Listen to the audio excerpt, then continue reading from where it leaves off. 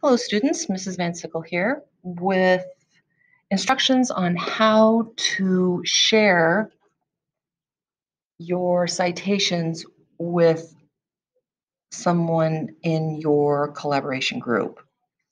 So after you followed the instructions on the previous videos on creating your MyBib account and putting in your first citation, there's no reason why each student in the group has to have their own separate citation bibliography list.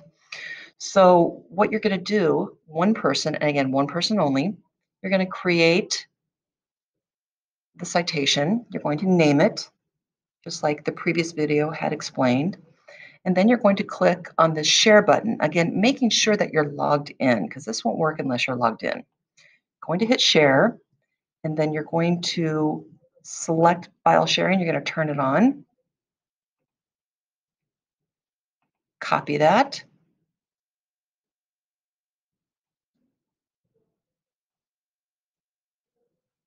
And type in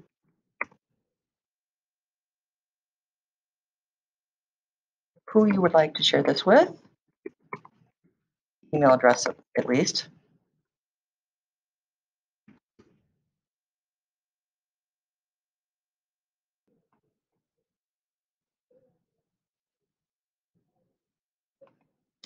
And then, of course, whoever you have shared that with will check their email, click on the link, and then you will all have access to this one bibliography. So you don't have to create all your individual ones. And when you turn it in, it'll be smooth sailing. Have any questions? You let me know.